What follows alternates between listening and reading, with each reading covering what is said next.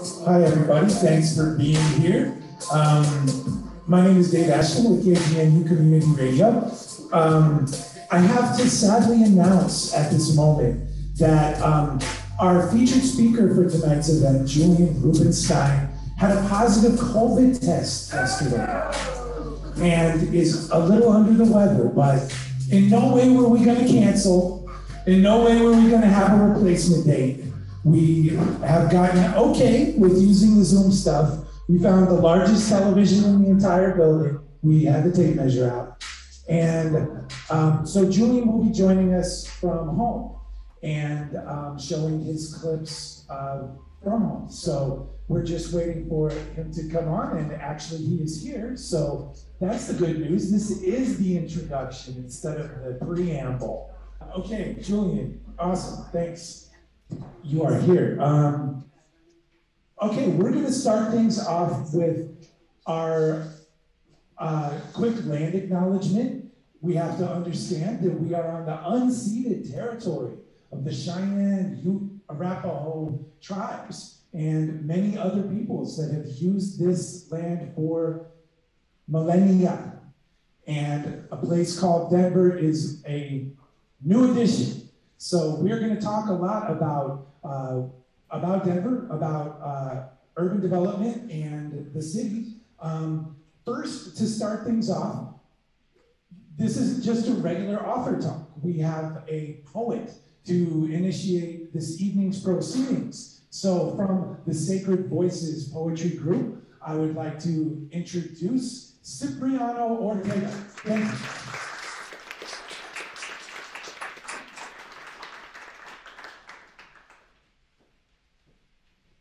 Good evening, everybody. How are you all doing? Good. Excellent. You're enjoying that sexy pizza.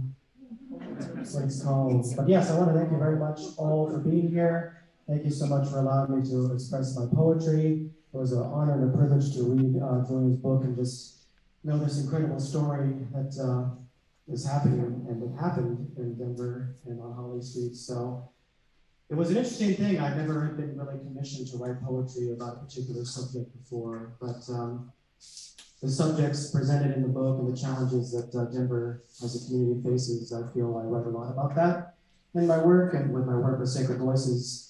We're a local nonprofit that actually houses our open mics here every second Friday down in the media center or the studios that they have down there as well too. So feel free to check us out there if you have any questions afterwards.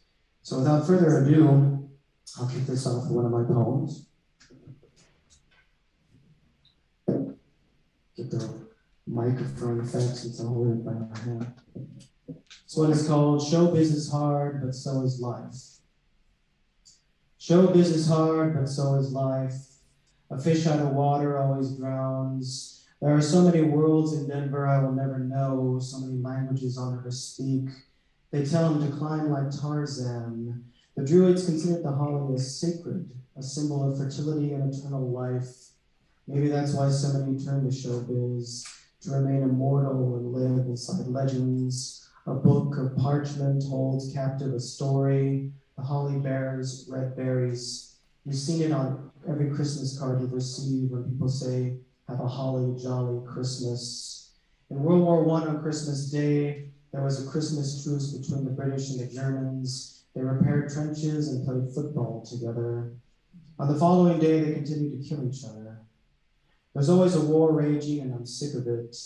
Each day pounds another nail into my head, a sarcophagi of statistics and depressing news. To clear out the spiders and cobwebs in my mind, I go for a walk. Every time I leave the house, I say to my mother, I'll be back, hopefully. For even in the supposed moments of peace, I'm always looking over my shoulder.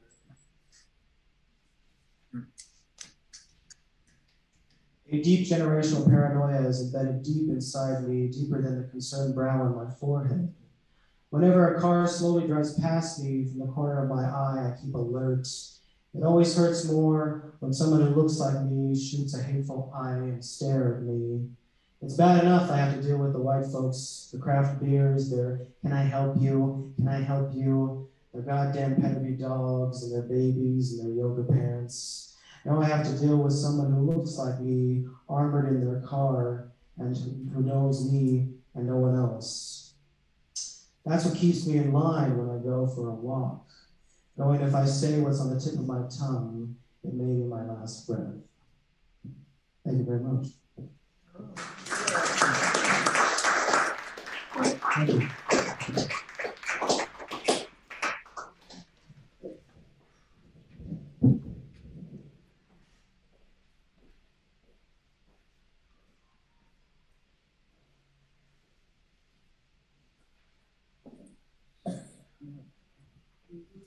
All right, now, thank you so much, Cipriano Ortega. Sacred Voices, and very important, has a show every second Friday on KGNU's Metro Arts from 3 to 3:30 p.m. Produced by Aston Lopez, sitting next to Cipriano right here, KGNU in the place. And Sacred Voices, just, I really wanted to be able to say those words in association with what we had to talk about here tonight. To get further into that, we want to introduce our main featured speakers here to talk about the book, The Holly, the history that added up to this, and the present and future that is now going on. Joining me here on stage, Terrance Roberts, the central character.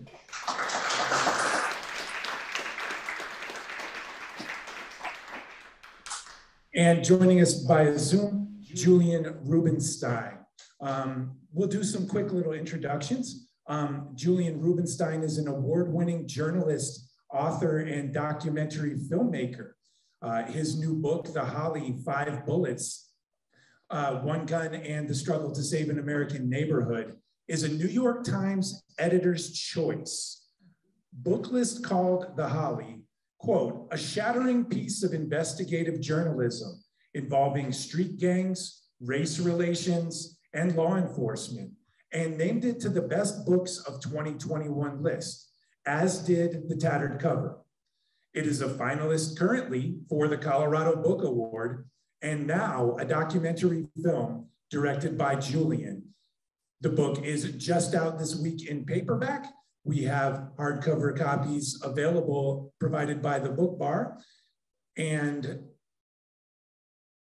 so Julian joining us via video. Terrance Roberts is a son of Denver, raised in the Holly, incredibly influential activist who has just now or tomorrow officially doing a mayoral campaign kickoff at the City Park Boathouse, correct? The pavilion, yes, sir. The pavilion. And so this is all part of a lot of things moving on right now, and we're gonna learn a lot more about Terrance as we dig into clips from the film and this conversation. Julian, if you wanna come off mute, I'm hoping we're gonna get you to the speakers. Yep, can you hear me? Sounds good. I'm also the engineer here, so if I dip away, I'm adjusting sounds. Yeah, a lot of hats here today. So let's just start with the beginning of this book's process. And so I'm gonna kick this to you, Julian, to start off, how you came to write this book. Thank you, Damon. Just first of all, thanks to KGNU, independent media, and to the Buell Media Center there, Sexy Pizza, Kayvon for providing that. I know there was a beer sponsor who I'm forgetting. Unfortunately, I'm not able to drink those nice beers. Hopefully you're enjoying tonight. And I want to apologize sincerely to everyone. And luckily I'm feeling better today, but a little tired, but I'm happy to be here, but sorry I'm not there with you in person. So thank you for coming and for your interest. Well, I came to this just in brief. My family moved to Denver in 1971, dating me a bit, I guess, but I was 2 years old, and I left after high school, and I moved back for this story in 2014 My family is here. Some of you know my brother, who's the Mesa County DA prosecuting Tina Peters. He's been in the news a bit lately. And in any case, the story has taken me back to Denver. I didn't know how kind of quite that would happen, but it all started when I saw a story in the New York Times about the shooting that's at the heart of this story. And that was that Terrance had, at that time, who had become an activist, but formerly was a gang member in Park Hill, grew up there and had shot someone at his own peace rally in 2013. And I was very interested in the story for a few reasons. I mean, it just seemed like there was a lot going on. It was not clear to me from the voluminous media coverage what really was going on. And I managed to reach Terrance, who was at the time out on bond, awaiting trial on serious charges of attempted murder, assault, and a previous offender with a weapon. In any case, I started to talk to Terrance, and I started to then talk to people in the community. There's a clip actually that you can tell me, Dave, when we would show it, but it shows a little bit of my sort of how I started coming into the story. One of the reasons I was increasingly intrigued was that as I became more involved in reporting the story and trying to find out more, it was just diverging with so much of what I was seeing in the public media at the time. And I was trying to understand what the discrepancies were and why. And I also found Terrance himself to be someone who symbolized so much of the struggle that Black men have had, not only recently, but over generations. And he was also involved, of course, in a significant high-profile redevelopment of this historic piece of Northeast Park Hill known as Holly Square, which had been a big part of the civil rights movement in Denver, was a revered community in the Black community, and yet publicly had a sort of a appearance as or reputation as sort of a place of drugs and gangs, but yet also had this significant connection to activism. And I was trying to understand all of that. And when I was getting deeper into it, what it seemed to me was the only way to try to understand exactly what really was going on and what happened on the day of this peace rally was to try to understand the community. And so it took many years. It's now actually 8 years since the day I started the project, and the documentary is about to come out. The book is out. And it was a remarkable story that I think shines a light on some things in Denver that, in fact, the reaction to the book has frankly underlined to me all of the findings in it, how all of the falsehoods that are being said about it and from where, and I hope we can get into that. And as well as sort of the attempts to suppress the reality of certain stories and situations and incidents that are deeply important, and not only to our community, but to hopefully a free and just and social justice type of society that at least maybe some of us still want to have. So I was absolutely committed to the story on a level that at times, was very difficult because it was not an easy story to report. But I'm glad that I am where I am now on the other side of it. Without a doubt. So thank you, Julian. So Terrance, could you describe for us what it was like growing up in Park Hill and, like all the way up, like through your teens? When I was a younger kid, it was almost like a Black Mecca, if that makes sense. South of us, it was more like affluent white people, but we didn't have a problem with them. Their kids were our friends. We all grew up together. So let's say in communities like Los Angeles or Chicago, Black people may grow up with more Latinos or other Polynesians or other people of color. But in Northeast Park Hill, it just so happened that just south of us, it was an affluent community, but their kids listened to hip hop like we did, went to East High School, went to George Washington High School, went to Smiley Middle School. So we knew these kids and we played with them, but we were more northeast, and it was poverty in Northeast Park Hill, the same type of poverty you would see in bigger cities, and it was all Black. So it was that duality there that we grew up with. It was great. It was the Kool-Aid man would come, like the literal, remember the Kool-Aid man who was like the jug, you know, like he would come and break dance, and you go to the Holly and see the Kool-Aid man break dancing and different things. And they would like bust open the fire hydrant, like that type of existence as a kid, you know, where all the kids have the fire hydrant going and the girls were doing hopscotch.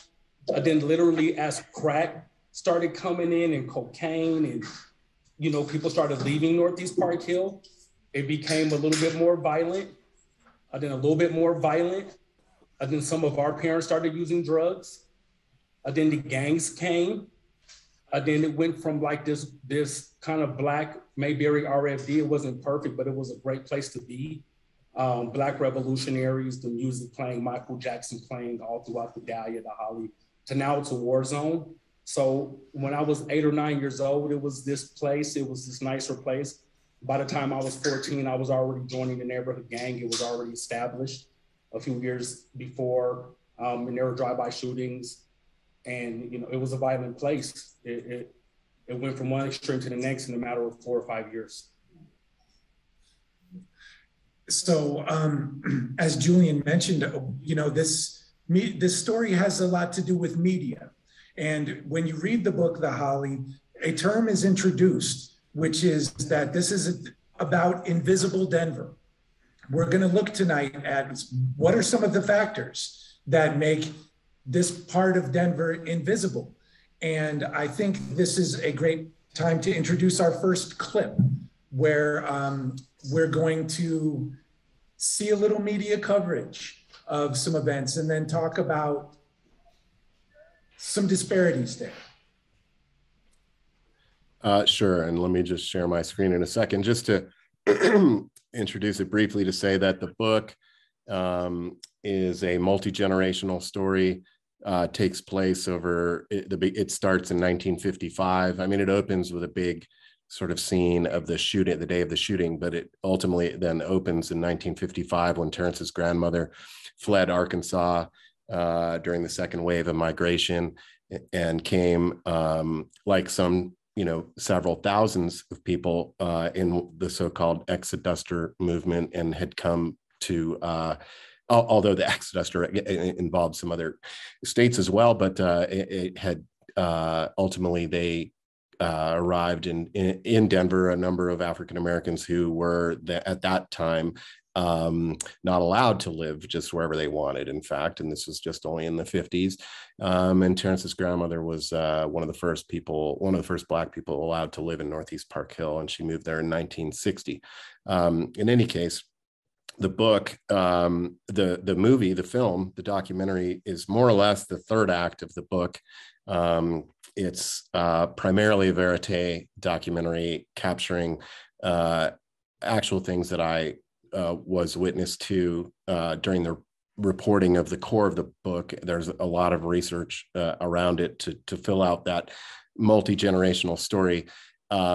But we had, just to tell the feature, a more of a sort of direct line on Terrance and his, the shooting case and his attempt to save himself from prosecution on this. And when I arrived, anyway, this is a short clip I can show about from an earlier section of the film. And it, yeah, well, I guess I'll let it speak for itself and we can talk about it on the other side. Share my screen here.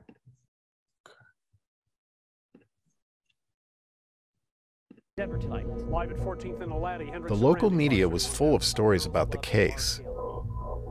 None of them seemed to give much credence to Terrance's assertion that he'd feared for his life. Some featured anonymous sources, suggesting Terrance wasn't the peace activist he claimed to be. Terrance told me a different story. Listen, Julian, I have all these forces coming against me and still do. And barely survived, and I had to shoot them at 5 times, and I'm barely alive. That's how intense it was for them to crush me. I didn't know if I trusted Terrance. But as I began talking to others in the community, it became clear that there were serious questions about what happened and why that weren't being asked. The day of the peace rally, Terrance called me. He said, "Pops, I need you up here." I said, "Okay, I'll be there, son." He said, "Hurry up, because I don't want to be by myself. I think that they're about to do something to me up here." I knew he was in danger the day he started marching. The day he started speaking up, he was in danger. The beauty of it was he knew he was in danger. I think he was making a lot of noise, and I think he was stepping on some people's toes that he shouldn't have. And some of these people have a lot of power. I don't know where the directive came from, but in my opinion, what happened came down from a higher source. If I was in his situation, I'm gonna do the same thing. And I'm not just gonna shoot one. If there's 4 or 5, I'm gonna make sure everybody catches something. That's just it. You have to. Did you all hear that? I hope. Yeah, that was great, Julian. Thank you. Okay. And actually did introduce Hassan, who is the young man that Terrance shot the day of the Boys and Girls Club opening, the peace rally, and when all of the events came to a head. And all of these big factors came together. So when we say the Boys and Girls Club grand opening, I'll give you a little background on that. There was a big arson at the Holly Shopping Center that was done by Crip gang members to destroy the headquarters of the Bloods in Park Hill. Terrance stepped into this void and the smoking debris in order to bring positive activity and had the vision to do basketball courts in the footprint of where the building was burned to the ground. That then led to Terrance coming with the idea that there should be a permanent youth center. And this idea was then morphed, and I think, Terrance, you can tell us a little bit about how that idea became a reality that then you were not invited to really participate in fully, though it was your brainchild. Yeah, so after the Crips burned down the Holly, the arson, the rubble sat there for over a year. I don't know if you guys remember the cartoon He-Man, but remember Castle Grayskull, just how dark and evil it looked there. It was a very bad place. We had kids literally playing in the rubble. They didn't even clean the liquor bottles out from the liquor store. They left charred piping that was sticking up, copper pipes, galvanized steel piping from old piping. They left electrical wiring there. Nothing got cleaned up. They just let it burn down. They just threw a fence up around it that was like 4 feet high. You know, we have homeless youth over there. We have youth that are in gangs. We have youth whose kids were, whose parents were just not parenting them well. And that's not the whole community, but there's a component of that in all communities. So these kids, you could pull them to the Holly. These kids were literally smut all on their faces from playing in this arson. And this was a huge building. It took up quite a few acres. So we were advocating. So people were coming to me because now I'm the new face of activism. I had a couple of articles. I had no money. I had no experience. I am fresh out of prison, a few years removed. I'm a guy who I had 11 kids in my after school program at Hallett Elementary on 29th and Jasmine. But people were coming to me because there was no face of activism. So I started advocating with then Mayor Hickenlooper about doing something, just to clean up the rubble. I'm like, this is a public safety issue. There's public safety dollars. Just clean it up. This is the city's responsibility. But the city was telling me, it's the landowner's responsibility.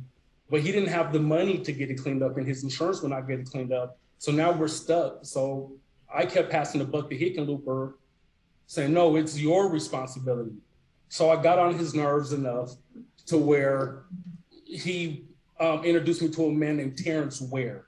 And when he introduced me to, we call him Terry Ware, when he introduced me to Mr. Ware, he knew my father. They used to do karate together, actually.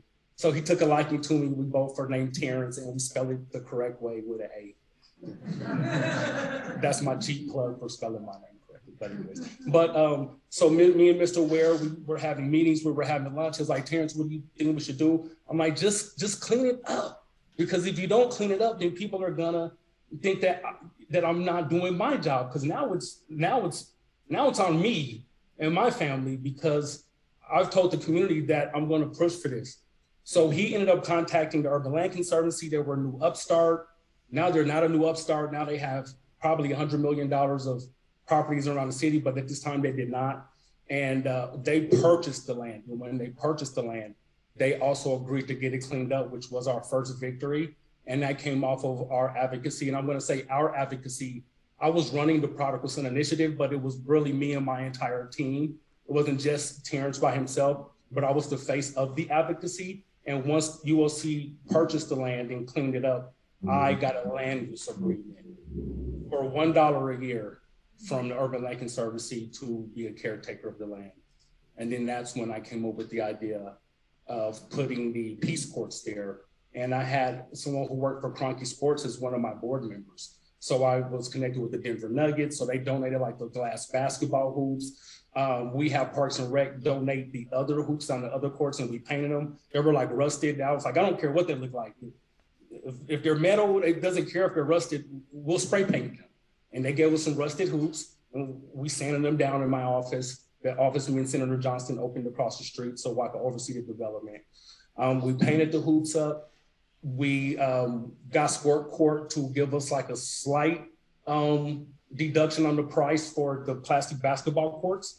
We got the concrete leveled out. We just doctored it up, and we turned this huge slab of concrete. To me, it was like a huge blank piece of paper. And we put these colorful basketball courts. They were regulation size, 83 feet with that out of bounds by 50 feet. High school kids were playing on them. We were having basketball tournaments on them. It really changed the energy of the community. And one day I had a vision of us putting a youth center on the other side, on the east side of the basketball courts, because the land was there. And we were having discussions with the HARP committee about what to put there. And I already knew anybody who had $2 million to build anything here, I don't care if it was a nail salon, UOC was gonna build there, because UOC is holding this property. They need to make money. They're into real estate. They're not into community good feelings, right? So even though, you know, that's part of their mission, but their mission is developing for good feelings, right? So before anybody could come up with any investment to put there, because we were getting different proposals from people, and it was for ridiculous buildings, ridiculous things that I knew no one will be happy with in Park Hill. But UOC owned the land. And just because people live in Park Hill, I knew I had enough sense to know we're all going to be mad about this, but UOC owns the land, right? So that's what every protest that I grew up watching on, to show good times, different strokes. All these protests were around developers, people chaining themselves, like in the 70s, chaining themselves to the fence. And now it would have been that situation. So I had a friend of mine who was doing the muraling in the Holly. We did the flames, and we did the basketball court with the huge camouflage phoenix coming out of the flames. And we painted the building camouflage, the old blue fixing shop, just to beautify the community. We called it interim use development. So I had him draw this picture of what it would look like with the courts in the youth center, just to the east of it. And I hung it on my wall.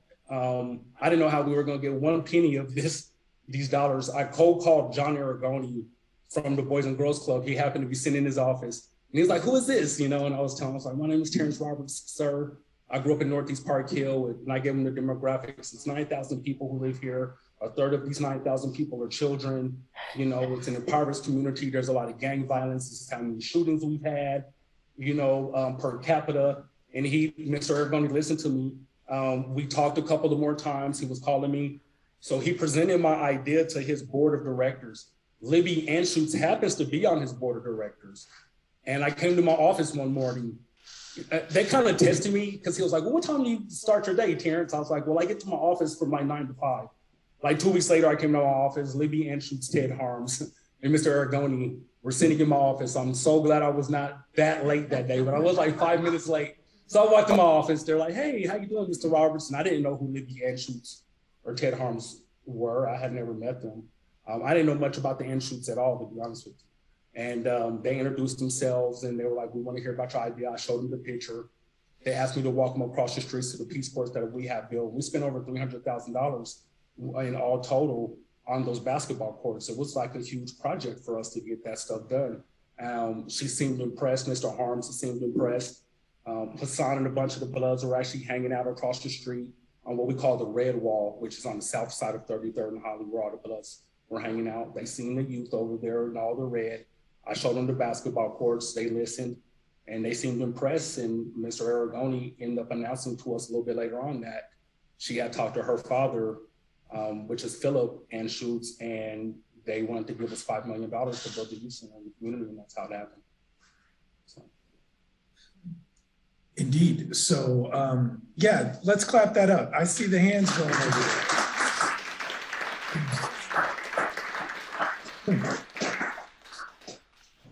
A huge undertaking. And let's remember that urban development is at the core of this story. The next thing I want to talk about, Terrance, is, you know, the Prodigal Son Initiative and the Colorado Camo movement, and how your work was going with diversion work for at-risk youth from that were at risk of, you know, being indoctrinated into different gangs. Yeah. So while I was going to prison, I started, so one day I was still in the gang. I was tired of my life, but I had really no thoughts or didn't have an idea of what it would be like to be outside of the gang, because now I was an adult and most of my life had now been, over half my life had been in the gang, you know, so, but I knew I was tired of going to jail. I'm not that great of a fighter. I didn't like getting into fights, right? No one likes getting into fist fights. I had been shot a couple of times. I was still getting sick from getting shot in my back. I have a huge scar right here. I've had a couple of surgeries. I had a surgery when I got shot, and I had another surgery because I had a bowel obstruction when I was incarcerated. So I was really sick, physically sick. I was mentally sick. And I was looking at habitual criminal. I was looking at going back to prison for the rest of my life. I was just tired of the gangs. I literally watched a documentary on PBS, actually, about Martin Luther King. I've been to the mountaintop. And when he predicted his own death less than 24 hours before he died, it literally blew my mind. It blew me away. I was like, Jesus Christ literally did not even predict his own death 24 hours before it happened. And I kept thinking about that, like, this man, he wasn't even 40 years old, he was 39. I always thought Martin Luther King was like 68 or something, right? Like, because when you're younger, you just think of him as being this older person. But I'm 45 right now, I'm almost 46. He was 6 years younger than I am right now when he was assassinated. That's how old Martin Luther King was. He wasn't even 40. And all of this stuff was just going through my head. And I grew up off of Martin Luther King Boulevard, just south of it, one block. I grew up on 29th and Pontiac. I really didn't know who Martin Luther King was. No one really talked about him much, right? I started, you know, thinking about my life, all of these different things. And it was literally that night I was like, I'm gonna stop gangbanging. And that next morning, I told all my friends, my name is Terrance. And some of the guys in the jail, they were used to calling me Biz or Showbiz. That was my gang name for so long, they didn't really know. We would fight people or get upset if you called us our God-given names because our names were nerdy, right? To tough gang members, Terrance is not a tough gang member name. So I'm like, my name is Terrance. And one of my friends I grew up with, he literally he laughed really hard. He just laughed in my face like, shut up. I'm like, no, man, my name is Terrance. I don't want you calling me Showbiz. And it was literally that next morning. It was like, what are you talking about? I was like, I'm serious. And they were laughing. Some other guys because we were like all kind of Bible studying a little bit, but guys always Bible study or become a Muslim in jail, right? So we were like studying the Bible. But when I had seen that about Martin Luther King, all these things just hit me. I was like, no, man, I'm done with it. Call me Terrance. So they laughed at me. I literally moved my breakfast tray to another table. And they were like, this dude's acting really strange, but I was serious about it. So after a few months of us being in jail together, like, okay, Terrance is serious. Like, okay, Terrance. They were still making fun of me. I was like, okay, well, whatever.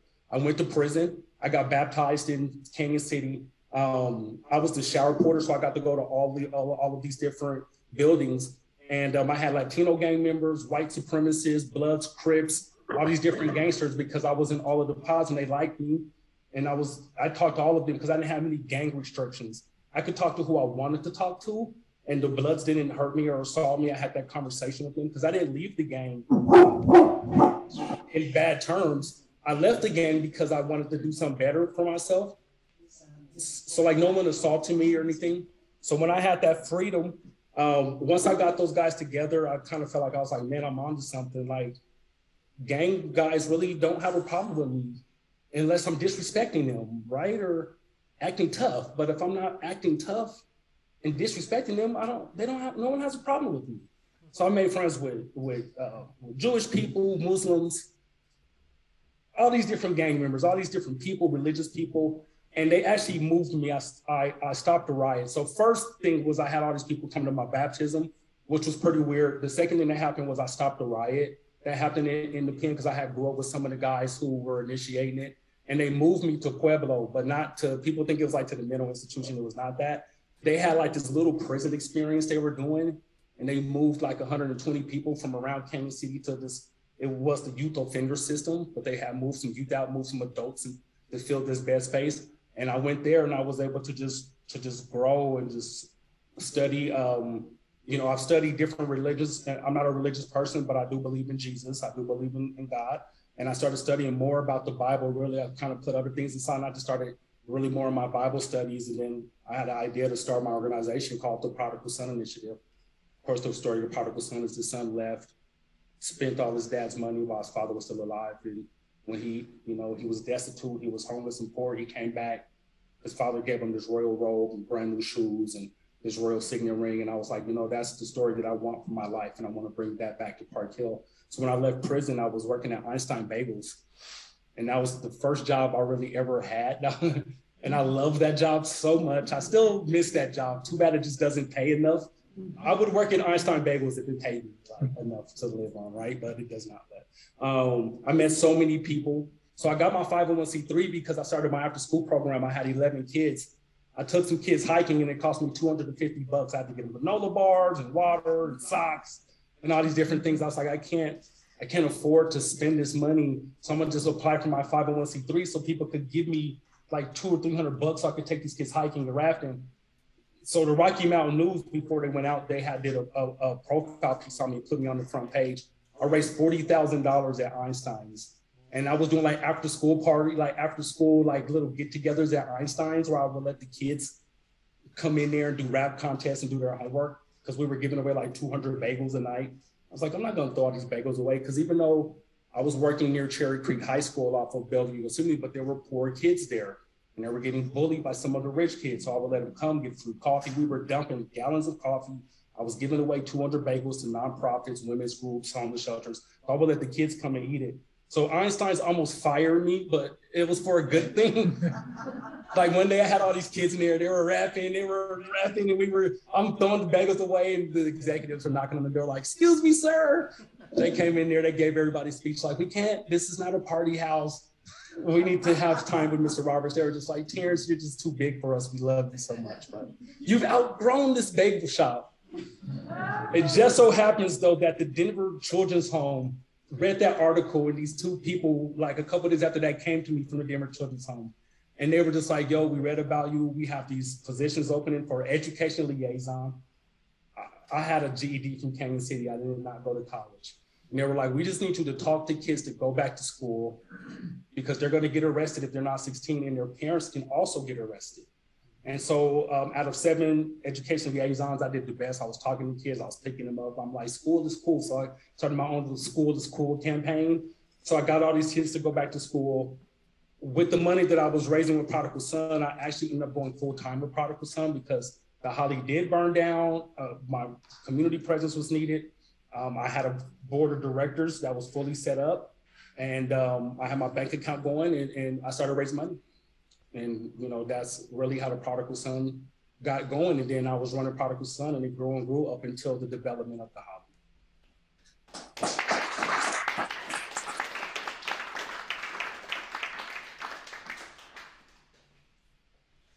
Okay, so now I think that's a good background. You guys feel like that's good, solid history?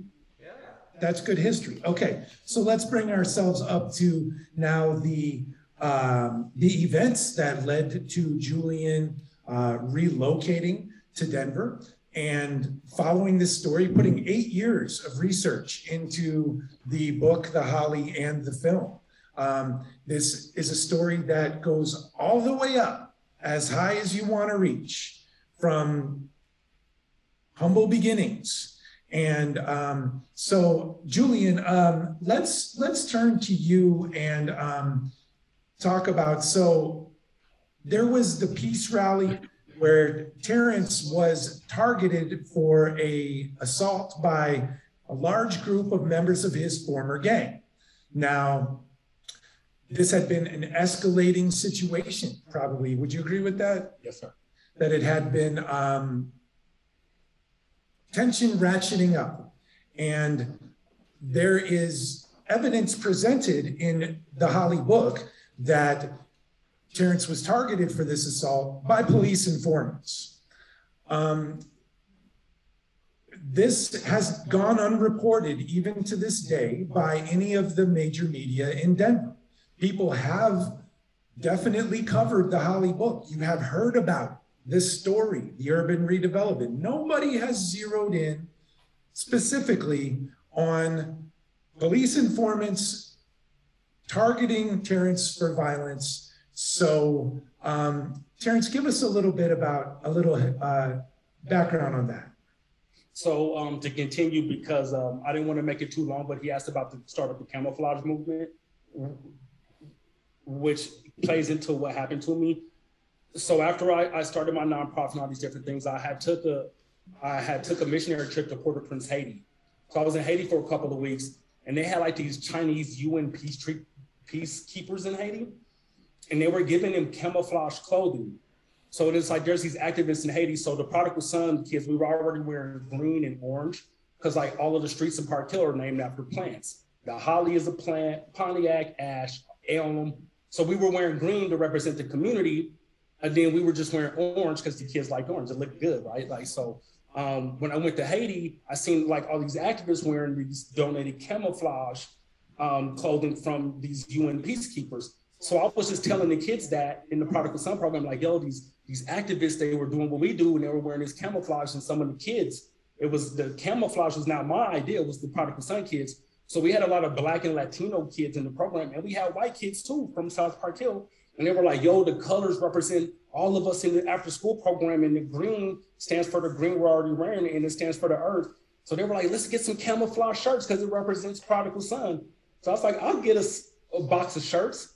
So I got a box of shirts, but they didn't have the orange, and they had like this gold, it was like a gold metallic. And our symbol was the hand of God holding up like the backdrop of Denver. That was our logo. So I got like this huge logo of it on the back, and I got it on the front. And the kids loved the shirts. So some of the parents and family members of the kids were Bloods and Crips. They were older. So since their kids or their nieces or nephews were in the program, they were like, yo, Terrance, let us get some of those camouflage shirts. So I'm like, sure, I'll give you a camouflage shirt, whatever. So after a while, we were giving out so many shirts. We were driving around town, and we were seeing active Crips and Bloods. We didn't even know where they got the shirts from, but we were like, are they getting them made on their own? Because we didn't give out that many shirts. So we started seeing Bloods, Crips, older people, elderly people, babies were wearing our camouflage shirts with our logo on it. So we were like, man, maybe we should just start something. So we started the Colorado Camouflage Movement to get some of the kids in the opposite communities together to start hanging out, because Crips were not going to wear red, Bloods were not going to wear blue, but they all were wearing camouflage. So we were like, hey, even if it's hot pink, it doesn't matter what color it is. Like, if we can get all these guys together to wear it, like, let's wear it. And camouflage is cool anyways. it's cooler than red or blue, right? So we started wearing camouflage with orange, camouflage with gold. We started doing community events, and we all had on camouflage. So we started having camouflage contests, like who has the best camouflage shoes and bandana art.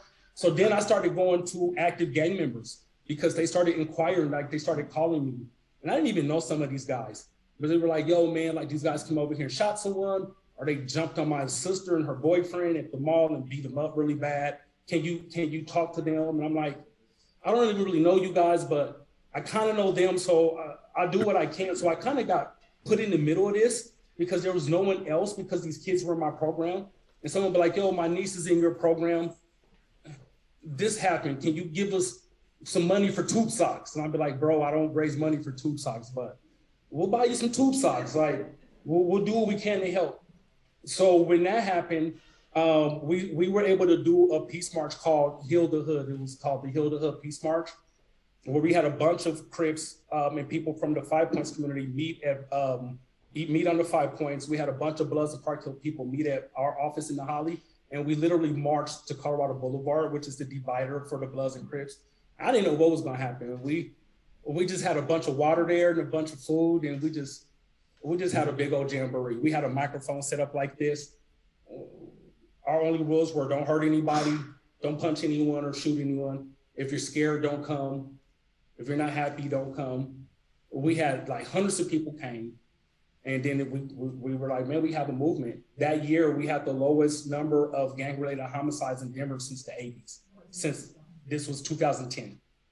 So we had gang numbers were at an all-time low until law enforcement actually moved these Bloods that I grew up with, who were working for them, into the Holly Square. And you can literally pinpoint pretty much from the day they moved in, gang numbers started skyrocketing. But for a few years, we had active Bloods and Crips listening to us. And we were going to meetings where some of those guys didn't want me there. And it was not safe for me to be there. I've been to meetings where guys were wrestling guns away from each other.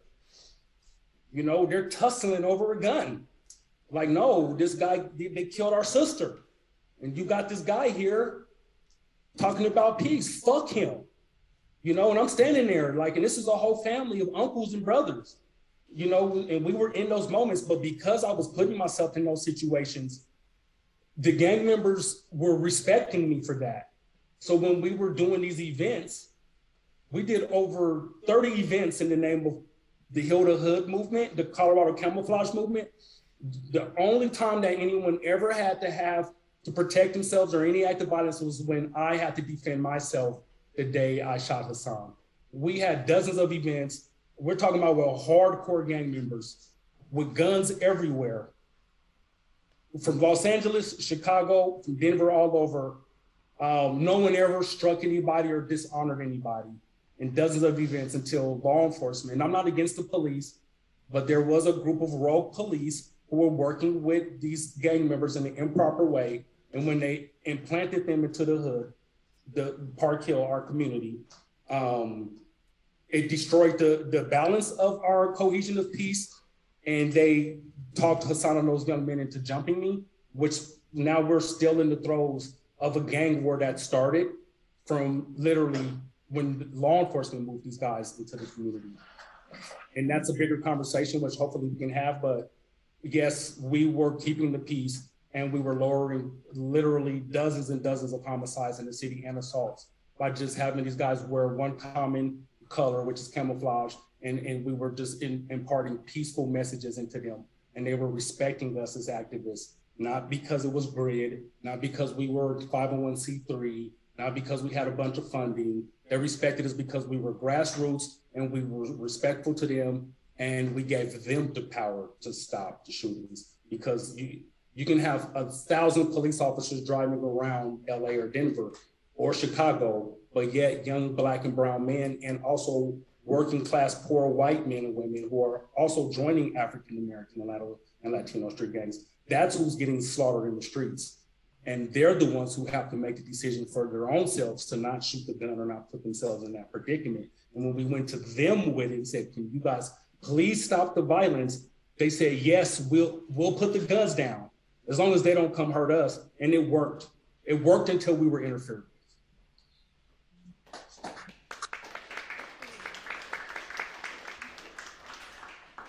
Julian, I'd like to turn to you and have you fill us in some of what your research revealed about the use of police informants. How are these programs administered? Is there any transparency? Like, what did you discover about how police interact with and hire active gang members?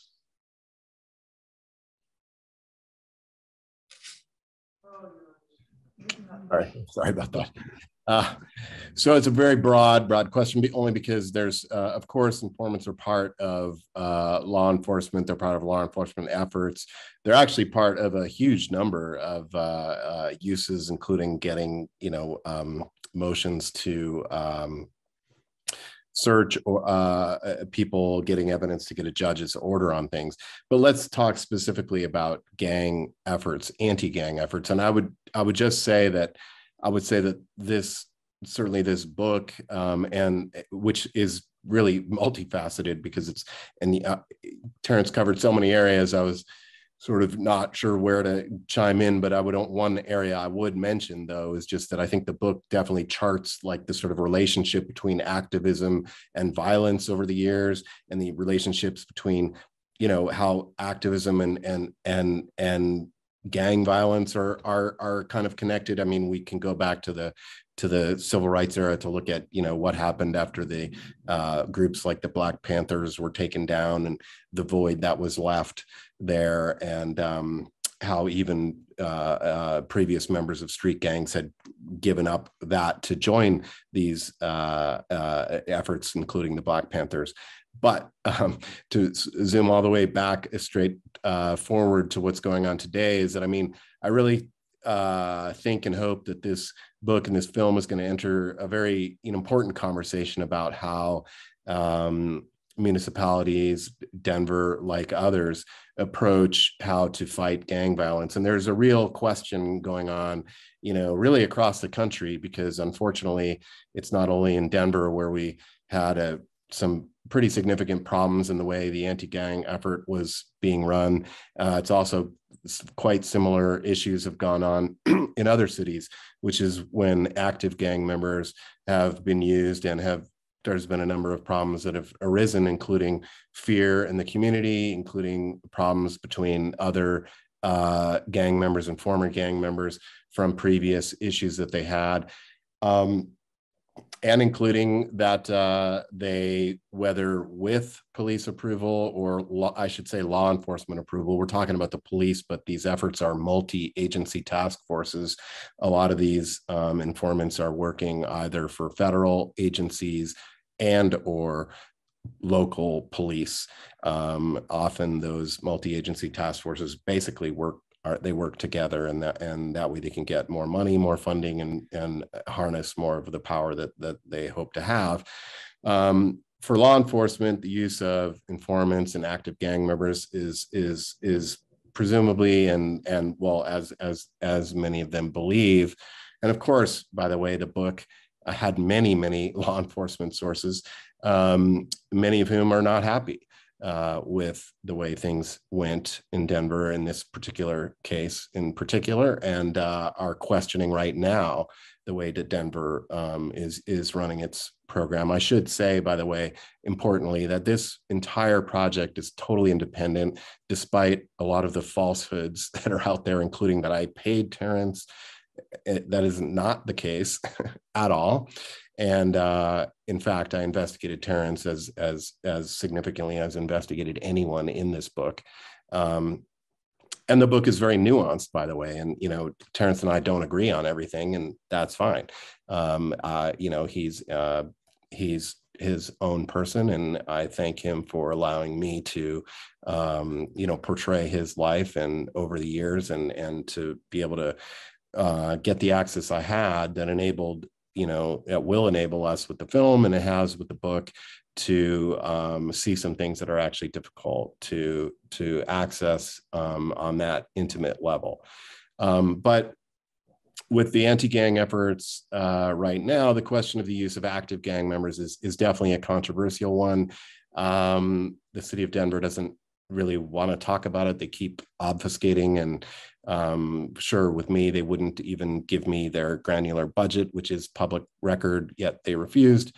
You know, these are also, as I said to a few people who were watching a screening of the film a few days ago, that I offered the DA, Beth McCann, the police chief, Paul Pazin, and our mayor the opportunity to have a courtesy screening of the film, because I thought that all of this work, which at times felt like government oversight that was not being done, should be of some value, but they are not interested. And to me, that says a huge amount.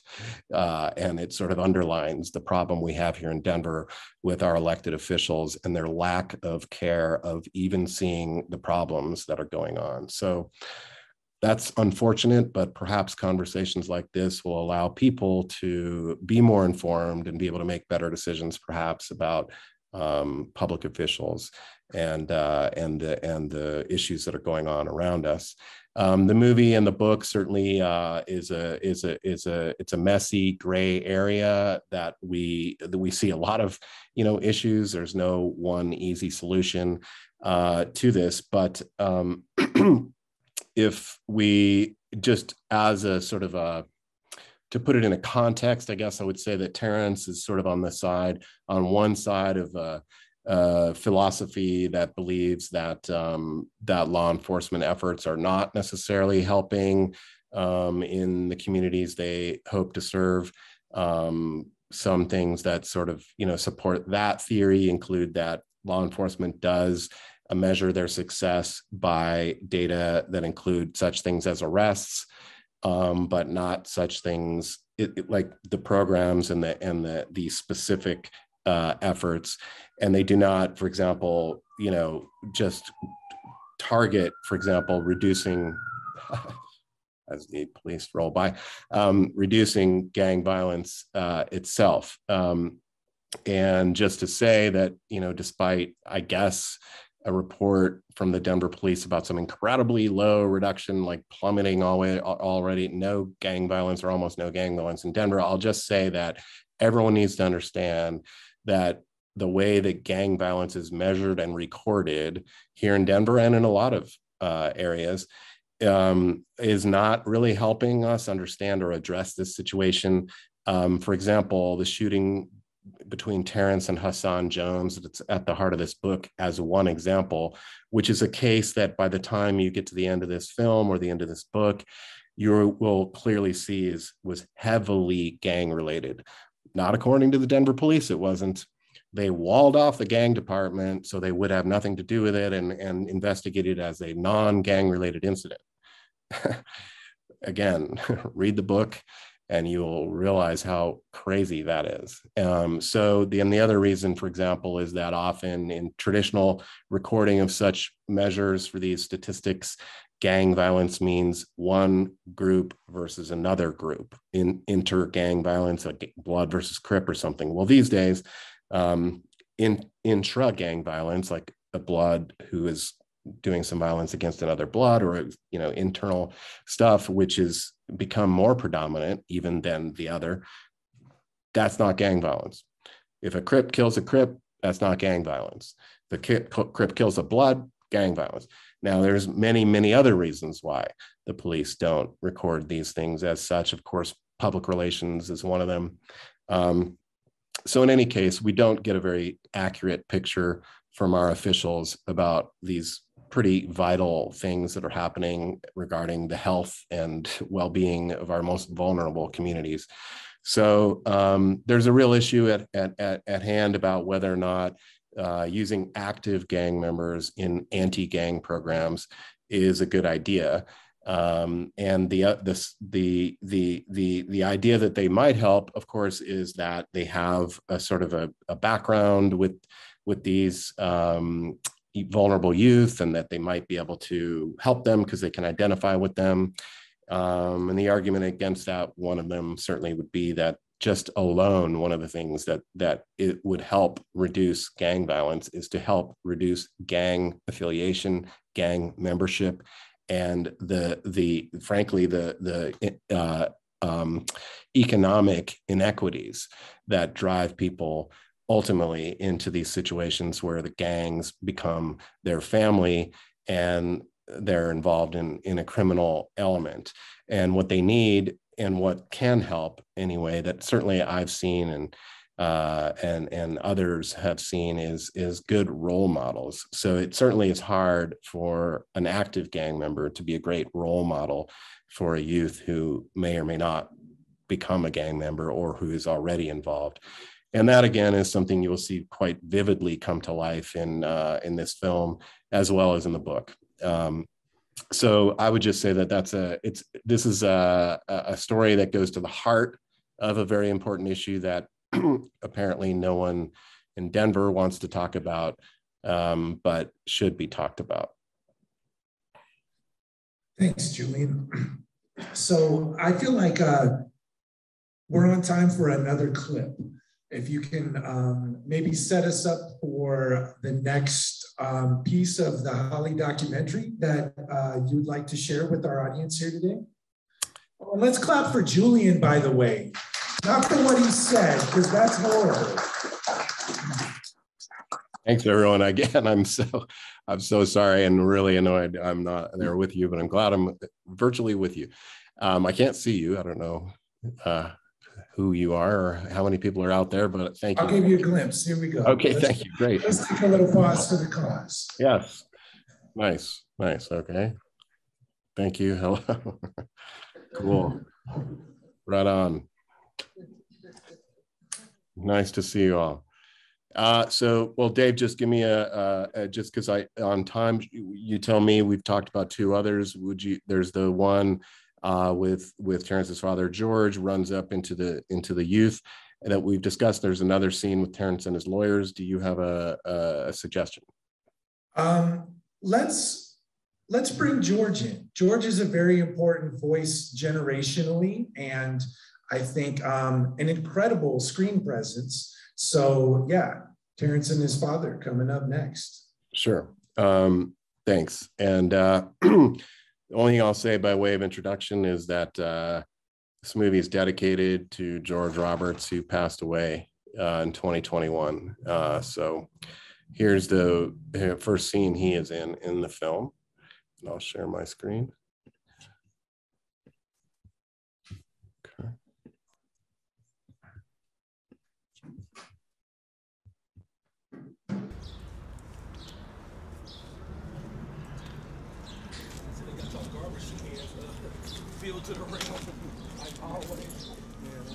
I don't want to die in my sin. I was in Oakland, California. My son Terrance could tell you, he used to come to Oakland to see me. I was one of the biggest ballers. I gave it all up. I gave Oakland up. I came home, not because I didn't want to be a dope dealer no more, because I was afraid that I was going to OD in Oakland, and I didn't want to come back in a box. What is it about me, Lord, that you love me so much that you stop me from doing cocaine? I know I'm doing wrong. I know I'm living foul, but my God still keeps me. Oh, the blood of Jesus. Oh, the blood of Jesus. Oh, the blood of Jesus. I've been a funeral director for 36 years. I do a lot of the homicides in the city. This bag is so full, I had to start putting them in this box. Family members, friends, foe, strangers, I've done them all. This winter, we had a lot of gang violence in the community. It's the young kids. I've watched them grow up, and I know how these kids think. These kids want to be gangbangers. They don't want to go to school no more. They don't want to obey their parents. But they love Terrance Roberts. I'm meeting him Thursday. My name is Terrance, by the way, my man. I'm Bully B. Nice to meet you, homie. Let me ask this to you. If I found you a job, would you work? Me too. You would work, so you would get out the You would work a job. Hell yeah. Hey, we would like jobs, homie. Shit. Niggas out in these streets is struggling, nigga. Our people, homie, we gotta feed our family, nigga. Our moms, Six brothers and sisters. Our moms and sisters' blood. We ain't got dads, nigga. And if we do blood, where they at? Prison or dead, nigga, or running around. Blood, shit, nigga, y'all give us one strike and expect us to do something, blood. What we supposed to do but gang bang? You already know we got much love for all of you brothers. So we over there at the office, at the Park Hill Community Center. Y'all come through there, we're gonna get you a job, I promise you. Watch and see. Who we be? Fuck a Rick, and I'm in the hood, posted up with the G's. Don't give a fuck, nigga, yeah, I ain't by the knees. We be posted on the block, blood, banging with that red flag. Dicky sacking on my waist, I keep a black mag, on the blood, no heart, gang banging, at the dark, making money, have time. When you a gangbanger, you in a war.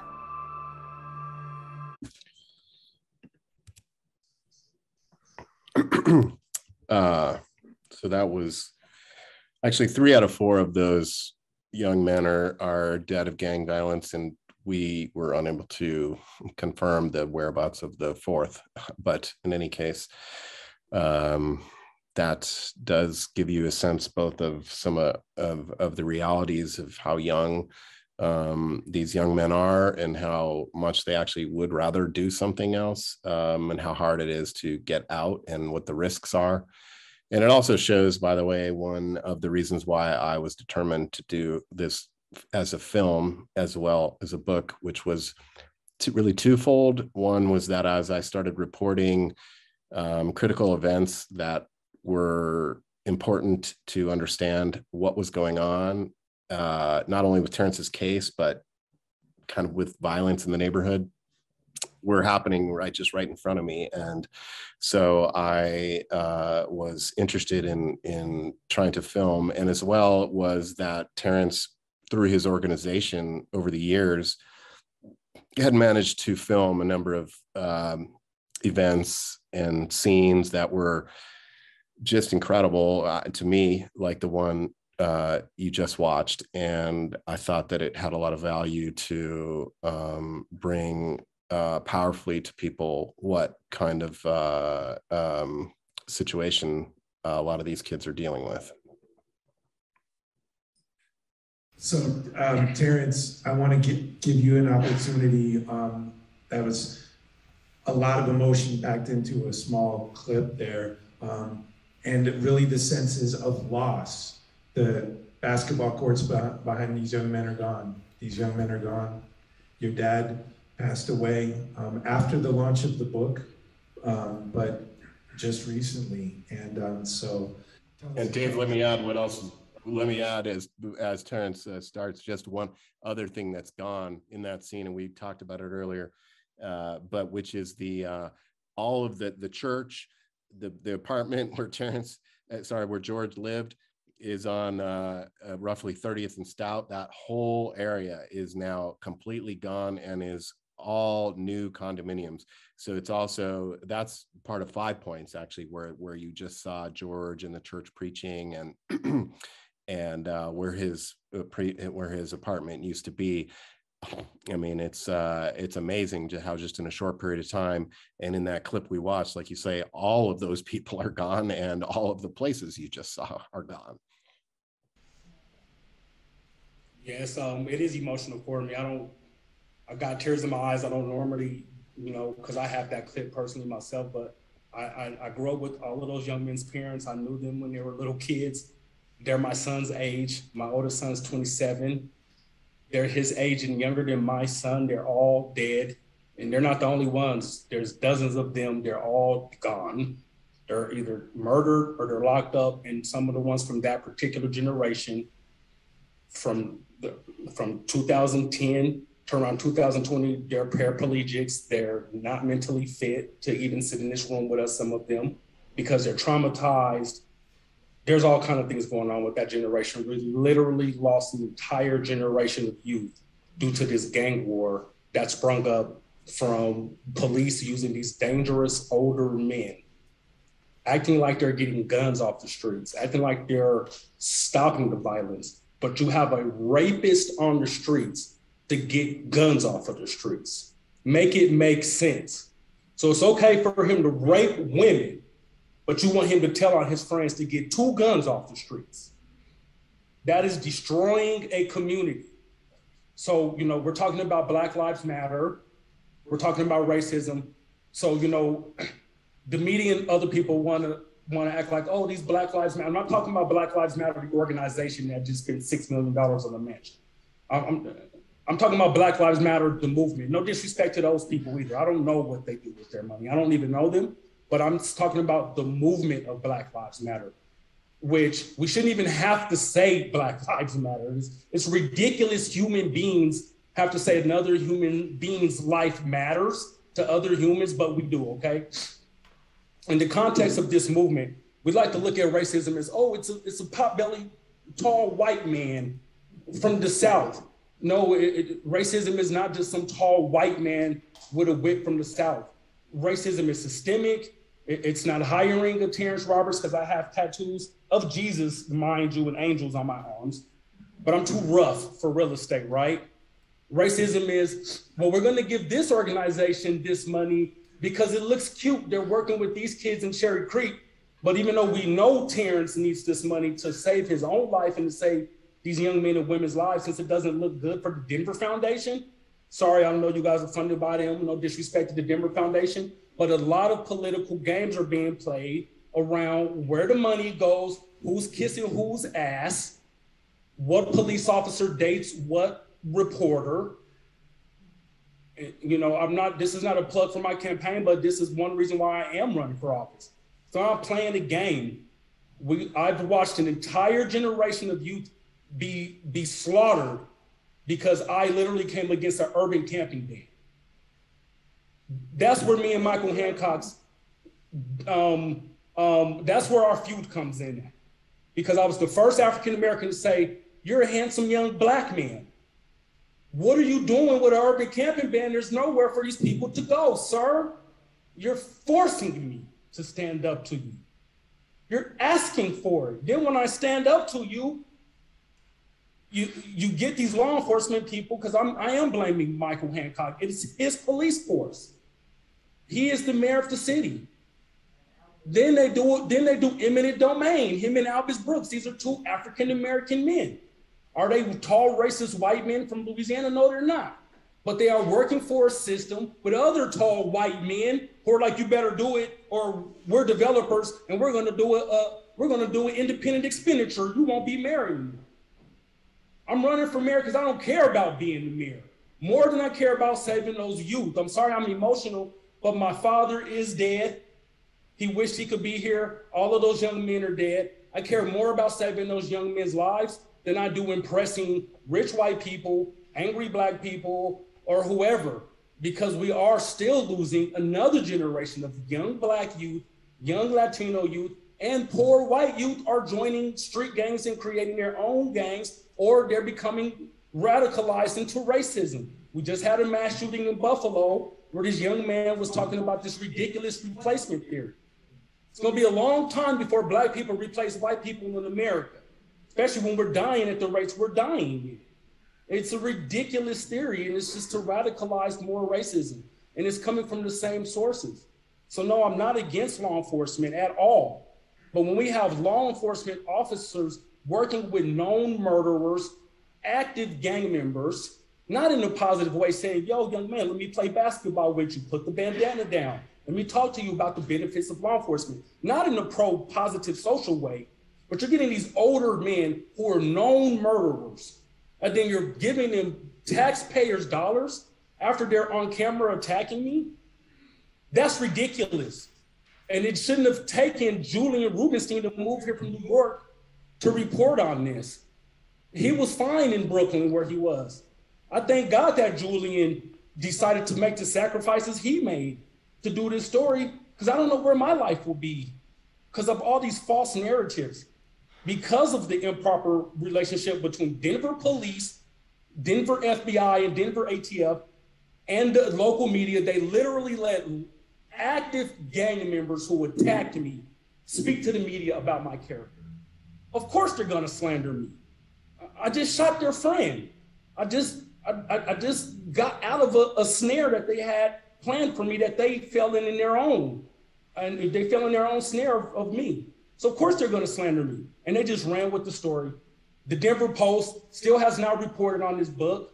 Shame on the Denver Post. It's a ridiculous outlet, okay? The Denver police are not giving credence to say, you know what, we know that we have bad officers, but we are a good agency. And what happened to Terrance and other activists in Denver, that's not what we stand for. They have not issued an apology to Julian. Julian has been threatened by African-American activists. This is ridiculous what has happened to the city. And I'm not angry. I don't want to seem angry, you guys, but I am angry in a righteous way. I have a righteous anger that's inside of me because I love Park Hill. I love Denver. I can't even go to Park Hill. I don't know if you guys seen on 9 News. I go to Park Hill to talk about my life story. These same gang members that Julian reported on, they surrounded me. They tried to open my girlfriend Christabel's car door on camera to assault her. I don't know what they were gonna do to her. It's me and her there with 9 News. People are laughing at me like it's a joke, but it's not a joke. These kids are getting killed in this city. I've worked in worse places in Denver. I've worked in Los Angeles. I've done work in Chicago. I've spent so much time in Haiti. I was praying to go home. Like, please, Lord, let me get on that plane in 3 days, because I don't even know if I'll survive 3 more days. I've seen worse than Denver. We all have. Those young kids in Northeast Denver and in the West Side and in the North Side / Highlands, if they're caught up in street gangs in this city of Denver, it is not safe for these kids. Law enforcement is not protecting our kids. Michael Hancock has taken a hands-off approach to development, to domestic violence, to youth violence, to our unhoused neighbors, to animal abuse, you name it, we don't see him. Hancock should be here tonight. So that's why we're screaming, save our city. Because some of you in this room, it's gonna be fine for you guys. No disrespect, so I need your support, but it's gonna be fine for you. But what about those of you who it's not gonna be fine for you? Because some of you are elders, and just because you're white doesn't mean you have a lot of money. And I understand that. This city is failing right now.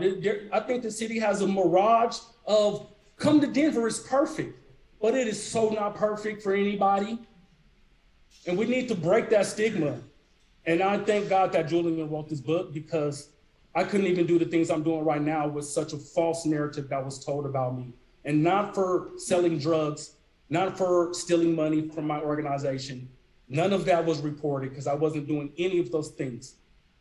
I was attacked by my own police department and even ex-friends of mine who were working for them for doing positive things, for saving those young men's lives, not for being a scumbag. Those men are still in my office. The gang members that attacked, even after Julian wrote this book, it's an international piece of literature now. These men are still in my office attacking people in the Holly till this day. You could leave this building right now and go to the Holly, and you will see adult bloods, not some racist white man from the KKK destroying the community. These are Black men standing around. Not the police attacking them. They're working with them, but they're arresting me, giving me felony charges for protesting for Elijah McClain. Make it make sense. And that's what we're talking about.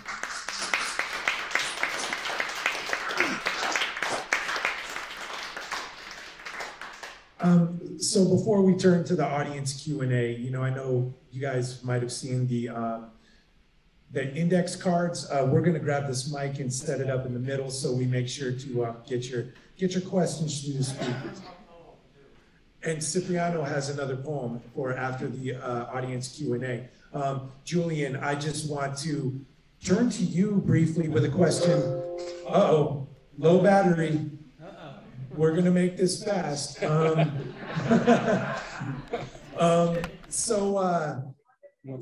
What is...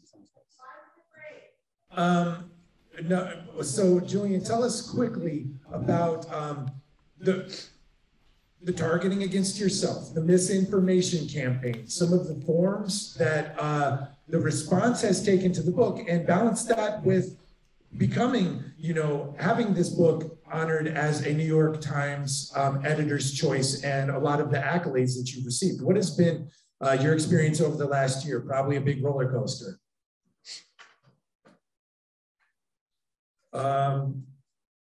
Sorry. Gotcha. Yes, it has been a bit of a roller coaster. Yeah, it's been great to have recognition in certain circles, and it's been challenging to face an ocean of falsehoods, intimidation from other circles. And it's also actually, not only is it consistent and sort of underlines everything that I feel like I went through and discovered, because it would be exactly what would be expected from people who aren't happy about, another story coming out, such as the truth. I, by the way, was just in search of the truth. And I had no idea what I was going to find at all. And I didn't have any preconceived notions. Yeah, I mean, I would take it just since, let me see if I have a reference here, because I think I'm, where is it? Is it there? Yes. Okay.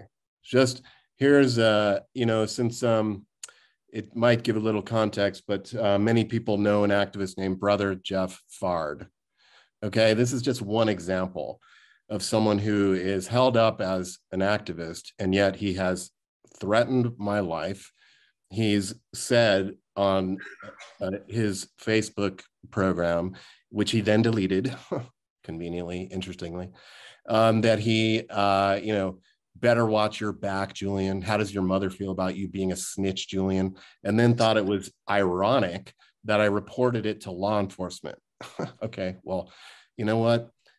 My family works in law enforcement. I have friends, many sources in law enforcement. I'm not against law enforcement. I'm against corrupt and problematic law enforcement. I'm against law enforcement who is unwilling to look at anything that someone might bring to their attention. And so, yeah, if someone threatens my life, I will report them to law enforcement like any normal person would. And I've twice reported to 2 agencies, Brother Jeff Fard. I want to shine a spotlight on this person because he's very misunderstood. I wrote down a few of the things, for example, that this person who's in the book and is in the movie, and by the way, no doubt does not like how he comes out in the book. I urge you to read it and to learn more about him and how he's reacted, specifically in these situations that are in the book.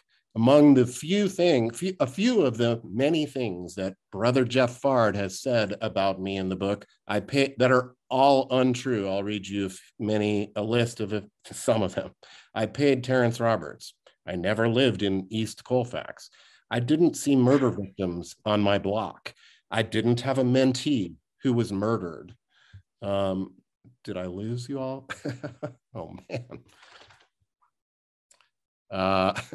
Are you guys there?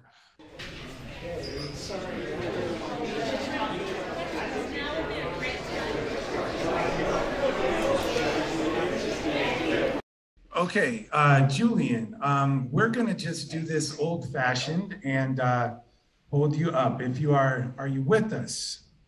Can you hear me? Yeah, I can hear you. Now you're just on the laptop. We've lost our TV. But oh, okay. We haven't lost our will. So our well, can I just finish my at least a sentence or something? Yeah, I'm terribly sorry about that. Okay, yeah, please go ahead. I mean, just to finish. I mean, anyway, I won't go into the whole thing. I mean, just since I was cut off at a pretty awkward time, and it's a pretty sensitive and pretty important thing, I would just urge everyone who is hearing things about this book that sound weird or negative or something, to ask maybe why are they saying that? Jeff Fard is a perfect example. I would ask, why might he be saying all of these falsehoods about a book that uncovers problematic things in the neighborhood he represents, or one of the neighborhoods, certainly Northeast Denver. He's an activist who says he cares about that area, and yet all he wants to do is make up lies about me in the book and threaten my life. I want to say to everyone out there, who is funding Brother Jeff? We should ask ourselves, who is funding Jeff Bard? Why is he saying these things? And what is going on? It's very tiring, and it's really problematic for anyone who wants to understand the truth of what is going on. And I just encourage people to ask why when they start hearing these things. And thank you for hearing me out. It's been incredibly frustrating, and something that I will continue to point out if he wants to make himself such a featured spotlight of the source of all of the lies about this book. Thank you for hearing me out. Thank you, Julian. Is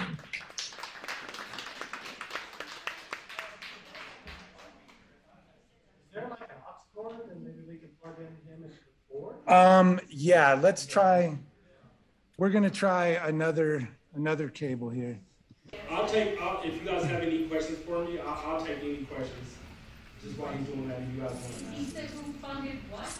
He asked us to know look into who funded something? He's asking about looking into who funds Jeff Bard, who's getting ready. No, you're right, bro.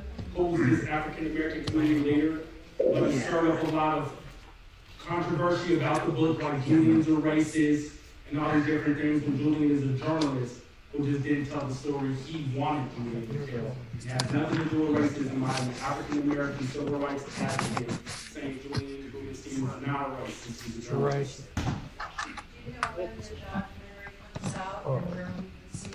So it's actually debuting next Friday. So we're all driving down there, 7-hour drive.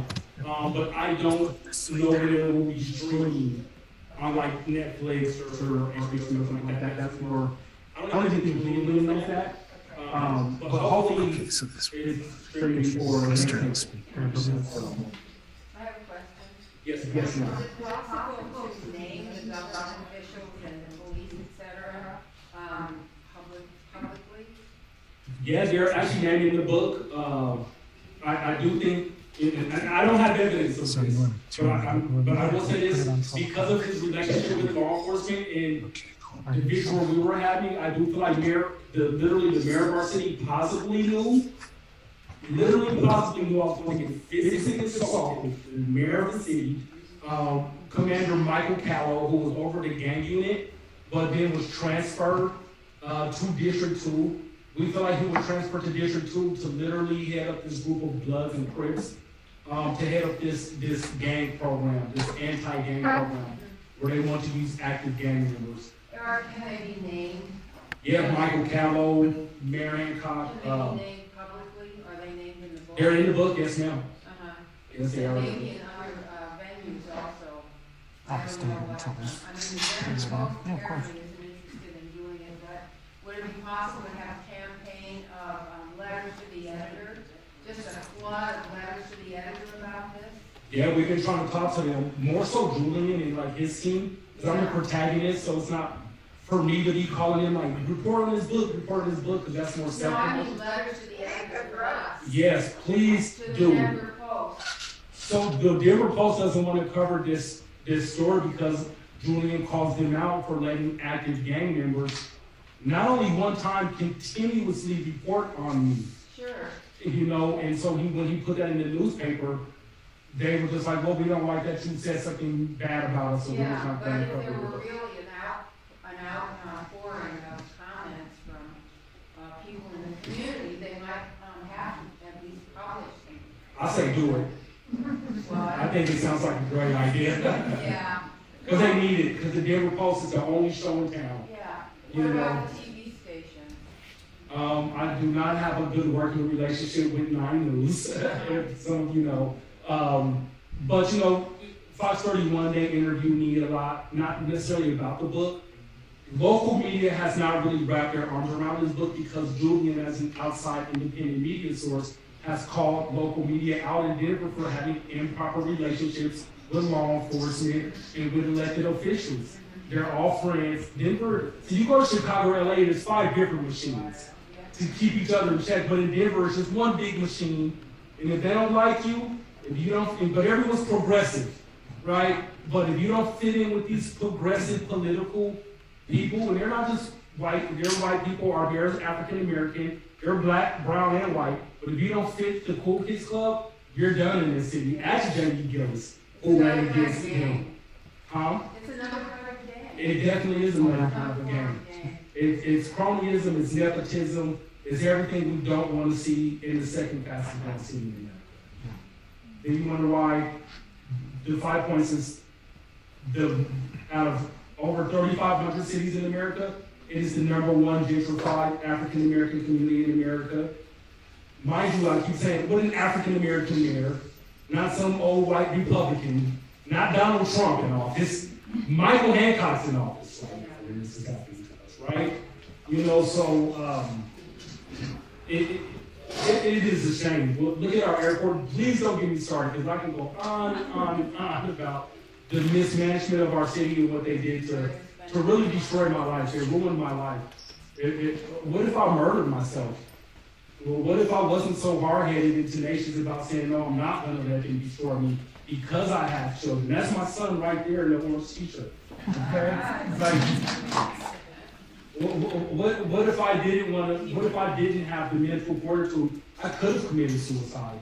They ruined my career. They did take the development from me. That development, I'm not saying me, it was literally my brainchild. And because I am a young African American who has passion, I speak with my hands. I don't know what the problem was, but they didn't want me to be the face of my own development. So they defunded me, pushed me out. And then they literally told a group of gang members, well, you guys handle them your way. But how do gang members?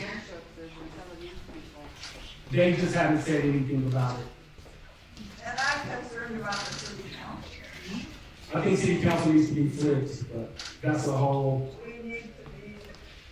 I don't understand how our city council continues to pass a budget where only 2% of our public safety is going to homelessness issues. 2%, but that is the #1 concern for constituents in Denver, is our unhoused neighbors growing and living all in and around our inner city. But yet the city council continues to pass the same budget. We're just wasting so much money in the city. It's ridiculous.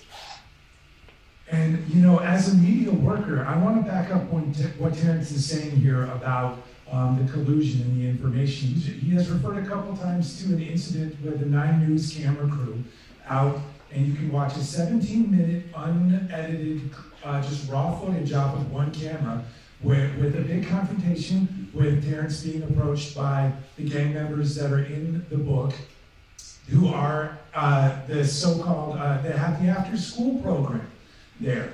And these are from the Crenshaw Mafia out of Los Angeles. And within that confrontation, you hear one of the chief guys right at the beginning say to the journalist, "You about to see it, watch." And he's talking about provoking Terrance's outspokenness. And the interaction continues on back and forth. Other guys coming in and out of the frame. Terrance is obviously feeling threatened and agitated. He's yelling at stuff at them, degrading their game. When 9 News, and let me finish with my favorite part of the clip, which is when a young man puts his face in the camera at the end and says, "That's a bunch of nonsense. Come over to our office and see how it's really done." So on the 9 News piece that ran, if you watch the 2-minute option, if you look up Terrance Roberts, 9 News on YouTube, they say Terrance Roberts was got into a confrontation with these former gang members. But if you watch the entire clip that they had, when he's degrading their gang, they're not saying, "I don't know what you're talking about," or anything like that. They're just saying, like, no one says that to us. Why does 9 News need to identify these young men as former gang members in their coverage? It's to pull the wool over your eyes. And they don't care what happens to the people in Hollywood they know about these folks. It's so that you don't know. So KGNU, we are here to not do that. This has been a wild journey, not just here with putting together the media today and making this pivot, but getting to here tonight. We tried to hire security. We've done things that we never thought we would have to do. But for those of you that go back with KGNU, we are the peace station. We are here to talk about lessening violence, making our communities better for everyone, especially those most at risk, those most marginalized, which these other forms of media deliberately are manipulating and piling like firewood. So let us get some more questions if anybody has anything. Yeah, we want to test Julian, can you hear us, Julian, at all out there? We reconfigured to hopefully get your audio back. Yes, I can hear you. Can you hear me? Yeah. And we can hear you now. We got you through the speakers. Okay, thanks. Great. So, yeah, I was just going to add one thing regarding 9 News that, it's as reported in the book. Let me preface it by saying there's a lot of reasons that it's difficult for traditional media to cover a story like this. Many of them are quite understandable, which does include that this kind of reporting did take a long time. That's the kind of reporting I do. It's not really daily news coverage. And also, of course, there have been problems in the media in terms of the redistribution of the way media is operating through the internet, what the profit sort of margins are, and who's running the media. But at 9 News, they showed me that there was yet another issue that we're dealing with here in Denver and no doubt elsewhere, which is that one of the criminal justice reporters covering Terrance's story, who was, let's say, very interested in meeting up with Terrance personally, and many times asked him about the documentary, anyway turned out to be the wife of the ATF agent in the middle of a lot of the problematic things that were going on and that are being reported. That to me is not only unethical, but that's using a tool of law enforcement as a plant in our media who's not saying who she is. She no longer works in Denver, thankfully, but now she's somewhere else. It was Whitney Wild was her name, and the ATF agent that everyone could take a closer look at is Christopher Ammon or Amon. In any case, these are other strands that people should be picking up on, but instead 9 News, 9 News, just as every other television station in Denver, has not covered the book at all, or me. The last book I wrote, just for a reference point, took place in Hungary. It was, at the time I lived in New York, yet I was on, I think, every single local TV station, as well as, of course, the Denver Post. But this book, which takes place in Denver, I live in Denver, and has not been covered by any of the Denver television networks, nor, of course, as mentioned, the Denver Post. And again, I would just sort of let everyone think about why. I want to add some context of what he was saying about 9 News, but this is wild. I know this sounds wild, but it's true, and I showed Julian the evidence. So this journalist was acting like she wanted to flirt with me and date me and be with me sexually. I showed Julian this. I was not falling for it. I'm not desperate for sex or dating anybody. He did some research on her. Come to find out, her husband was the ATF agent that these gang members were working for that tried to attack me. So he called out 9 News for having this happen. They moved her out of town. So then years later, this other journalist contacts me via Instagram saying, hey, we want to cover the book. We want to put a positive light on your name. So she was like, but let's go to the Holly Square. I'm not thinking she's going to tell these active gang members. And they called the middlemen earlier, but I'm 46 in August. These guys are older than me. These guys are like 50 years old, still wearing red bandanas. on their head. It is a ridiculous thing. This is their religion, okay? It is a cult. They asked me to go to the Holly, so I'm not sure. I mean, the incident happened literally almost 10 years ago. I'm not worried about these gang members being in the Holly, but when me and Christabel here pulled up to the Holly, that whole group of them were all waiting on us, and they came up to surround me. And I don't have her phone for text messages, but we do believe that Alexandra Lewis with 9 News, she's an African-American reporter, set me up to go to the Holly, but she told Jeff Farr, who's been threatening Julian's life, and he has a working relationship with these Bloods, and he told them to meet me there. So I didn't know they were going to be there, but when they came, they surrounded me, and Christabel tried to open her car door, and almost got into a fist fight. And was I yelling and disrespecting their gang? Absolutely, I was. I'm really sick of these active gang members murdering these kids and getting them involved with gangs, pretending to be activists, and all of these kids are ending up dead. So I have no obligations to run from gang members or to be assaulted because I'm an activist or I'm running for public office. I'm not going to be arguing with gang members and spending my time doing that all the time, but if I'm surrounded by gang members, if I feel like I have to defend myself, I will do it again. I'm not trying to be martyred. I don't need to be an activist to get myself killed. I'm here to raise my kids, and I'm here to make sure that your kids and your grandkids have a safe city, not for someone to beat me up or murder me because I'm speaking against gang violence and I want housing for all housing. No one deserves that, including myself.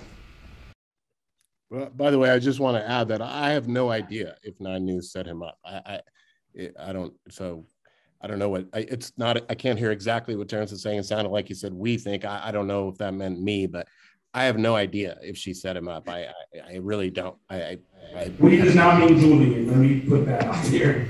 We meaning me and Christabel and other family members and friends of mine.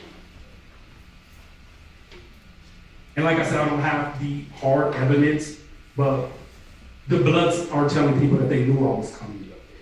And the only person who knew I was going up there was me and the journalist and Christabel and her camera. I think we had a question over here. If you wouldn't mind getting on the mic so Julian could hear it. Yeah, thank you so much. I had 2 questions, one for Julian and one for Terrance. The first one to Julian is, I guess Terrance will get into this too.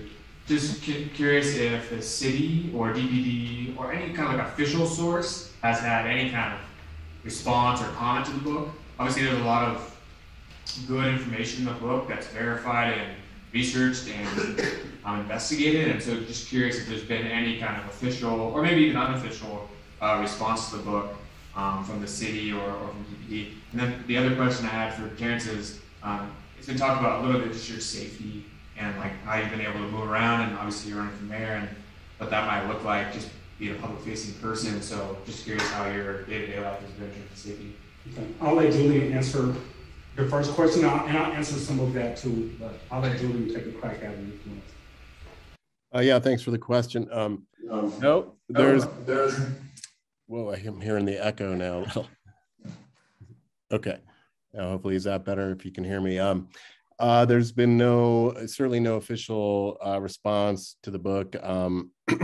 I did try to, see if there would be a response, not personally, but that there were other reporters I know of who asked, and were told that when the mayor was done reading it or whatever, he could comment, but that I don't, to my understanding, that hasn't happened. But I would only say that luckily I am glad that the U.S. Attorney, the Colorado Attorney General, has read it twice. I know that Senator Michael Bennet has read it, and apparently it's mandatory reading in his household. I really appreciate it. Senator Hickenlooper has been unwilling to respond to many of his friends who want him to read it for whatever reason. I don't know, but I otherwise, I tried to talk to him about it, but he, when I saw him one time, he didn't seem to want to talk about it. Let me think. I'm truly honored though, and I think it's important that the U.S. Attorney here in Denver see it, and I thank him that he is interested in seeing it, as is the governor. So. Yeah, and so as far as him being official, that's just some of them was called out, like Julian said. So we have like the Attorney General and other elected officials who are getting out to the story and being supportive.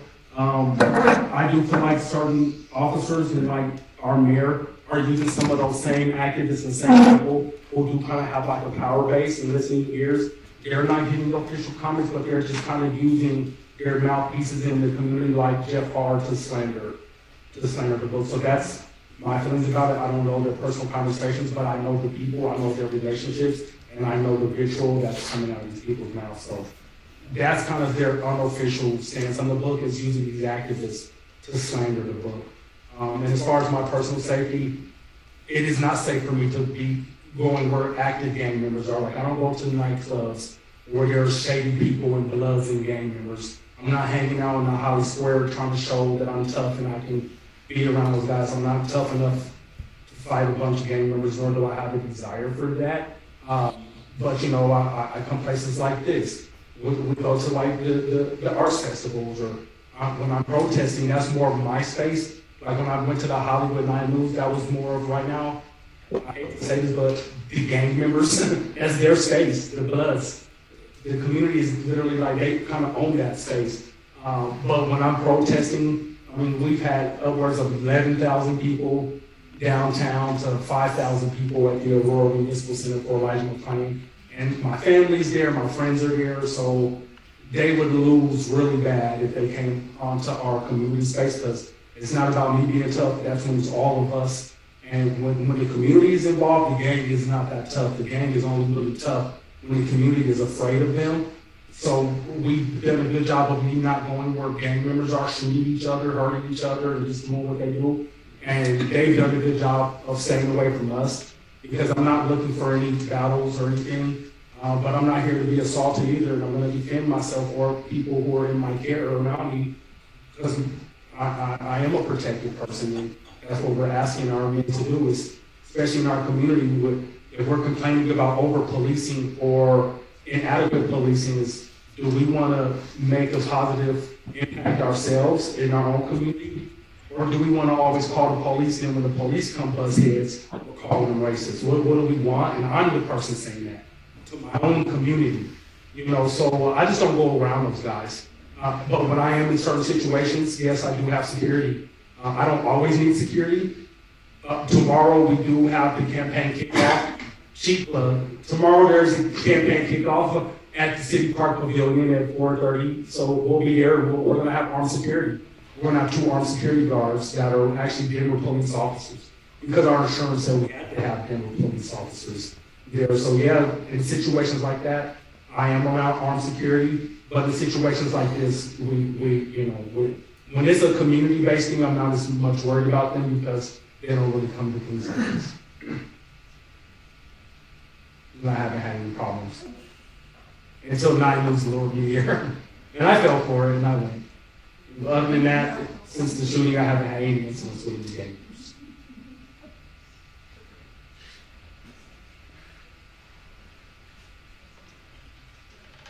I have a comment and a quick question. I think the first thing that really took me by surprise in this book was the fact that the gang started because of police harassment of young men. There may not have been gangs. Of course, we have poverty, and that's the main cause, and the wealth disparity. And some of us who are over here are responsible for that. We need to do something about it. But the fact that the police started the gangs was shocking. And the second thing was, I'm wondering about Bill Weiser, our Attorney General. I think Julian has been in contact with Mr. Weiser. I actually like Bill Weiser because he got those officers indicted. The paramedics who murdered Elijah when they were literally making fun of him, but that's my own personal feelings about Mr. Weiser. As far as the book is concerned, maybe Julian can speak more to the elected officials, because that is more his realm. I'm not trying to interject myself into the book or the documentary other than being the protagonist. Yeah, so Julian, the question at hand is just about Phil Weiser. What have been your interactions with the Attorney General? Well, yeah, I mean, I don't think it'd be, can you hear me? Yes. No. Yeah, I mean, it wouldn't be, I think, appropriate really for me to talk about, you know, my interactions with him, but exactly anyway. But I mean, I would just say that I appreciate that I know he has closely read the book twice, and he's concerned, you know, about some of the things in it, as I think anyone who reads it, particularly any public official who reads it should be, which again is so ironic and interesting that so many of the public officials, including city council, I mean, it goes again to the power of Brother Jeff Fard and how people in elected offices are actually afraid to go against him. And he's made it very clear where he stands on this work, which is that he is going to do anything to undermine it, including lie about it and threaten me. So other people who, like Phil, who have shown a clear interest in it, I do appreciate it. I don't think, I mean, there's really nothing more for me to say. I have gotten to know him, and I appreciate his interest. And ma'am, I think, you know, just from my view, when you say that, you know, the police started the gang situation, I think what the policing did was create a leadership vacuum in the Black community through the undermining, targeting, and informant presence within the Black Panther Party and other extremely radical social groups. Instead of politicizing their work, they criminalized them. There was a tremendous fomenting of violence within the political groups of the late 60s and early 70s. So for our generation, this left a big leadership gap. And when gang violence and gang membership became a thing in Denver, all the young kids were into it. It was the thing. What school do you go to depends on what gang runs it. And all these young kids, it was just like the hot new thing. So it was a popular culture thing, and it has incredibly destructive repercussions that have not slowed down in any way. This has become urban America. And this year we're climbing towards record gang violence numbers, even though gang violence is not counted in ways that you or I would recognize. So that is, to me, that is that history of how the police presence created such a wealth of opportunity for gangs to proliferate. And it's still happening today. Same police department. I'm gonna reiterate this again. And Julian said this. I'm not against the police. We have people getting murdered, getting raped. We know these nonprofits are not gonna go pick up the child molester up the block. They're too busy with the bullhorn walking up and down the street protesting. We need the police, right, for certain things. We don't need the police working with rapists, active gang members. We don't need the police being sexist, racist, beating their wives, kicking the dog. We don't need the police doing any of the things other than protecting and serving the communities of which they are sworn and paid to protect. That's it. All the extra things that they're doing, getting involved with politics, attacking activists like me, making me homeless, ruining my life. Those things, that's not what we pay our police for. I didn't pay my taxes to be assaulted by my own police force. So folks, we got a little late start. We had a little weird interruption. It's a little over now. So I want to respect everybody's time. You know, about 20 minutes past 8. Julian, I do have one question for you, simple logistics. For anybody that was hoping to get their book signed, how can we connect with you on that? Well, I guess maybe I should, if Book Bar is still there or open to it, I could obviously like go there and sign some books or You sign said them. yes. Yeah. That's a yes, immediate yes. Give us your address. Book Bar. Okay, so for folks interested in getting your book signed, we'll convene at the Book Bar table. That's excellent. And are there any other questions from the audience? Does Julian know when your documentary might air publicly besides Telluride? Question, Julian, when will the documentary film, The Holly, air publicly other than in Telluride? I'm on mute. No, okay. I don't know is the short answer. Its documentary is a strange business, and the film will be shopped, and whenever we are fortunate to get a distributor, I of course will try to make that known. It could be any time in the next, I guess, year or something, perhaps. I just really don't know right now. I wish I did.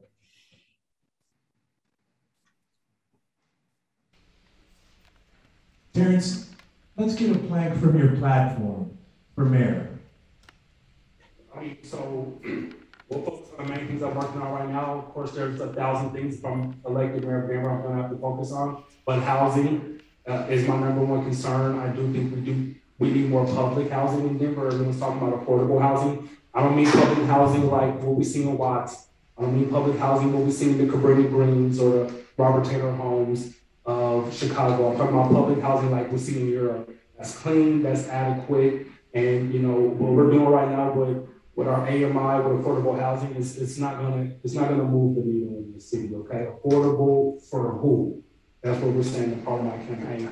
And we need to focus on youth violence and family violence. We're coupling youth violence with family violence. There's this old narrative that Black and Latino kids are joining street gangs because their fathers are not in the home. That is not true. That is an old 1980s narrative.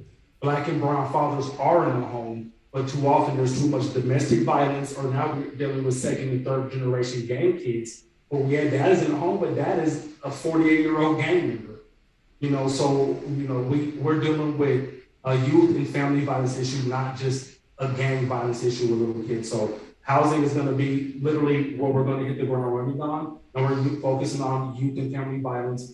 In the metro area alone, if you count in all of our cities as one county like they do in Los Angeles, we would average over 200 homicides in the metro area. That is ridiculous for a city like Denver. When we have the resources, our budget is $1.49 billion. We are wasting money. We wasted $366 million on a Great Hall development at the airport, where they claim that the concrete wasn't adequate. So you mean to tell me contractors who can develop a $366 million airport development can't pick the right type of concrete? It's not making sense.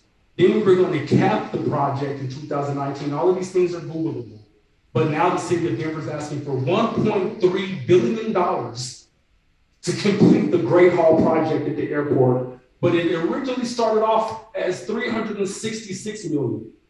It doesn't make sense what we're doing in this city. We need no more 3-term mayors in the city. Even if you don't vote for me for mayor, if they're not talking about democratizing our city government, meaning the city attorney should not be appointed by the mayor.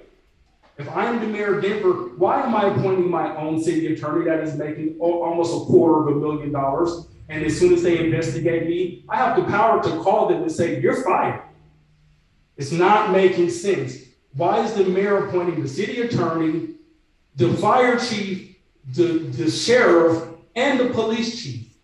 All of these are conflicts of interest. The mayor, we need to change the city charter to where the next mayor of Denver, even if you are a good mayor, we need no more 3-term mayors. The mayor of Denver should only serve 2 terms, just like our governor, just like the president. Okay, we've had Mr. Hancock in office 11 years now. He is less than a year out from being term limited, and he's literally just now doing housing initiatives. We still don't have one safe encampment. It's not making sense. That's why I'm running for office, because we need to change the way the city is run. This is not a small cow town anymore. And I know what I'm gonna do in office. I don't know what these elected officials who are about the cronies of Hancock who are about to hop in this race. That goes from Leslie Harrod, I'll say her name because I'm ready for her. I'm ready for Alex Sanchez. I'm ready for any cronified elected official that wants to run for office. They're gonna have to run against me. They're gonna have to beat me. They're gonna have to democratize the city, or we'll protest them too. We protest Black people too, just so you know.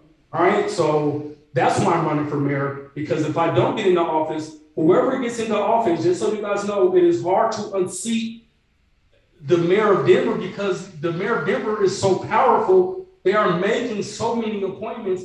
I would be able to make over 200 appointments to either my cabinet, to different departments in the city, or on different boards. I will be starting off, if I go for re-election, already with 25,000 votes already in the bag, because so many people are eating off of me. That's why when Michael Hancock ran for his second term, not even one person ran against him.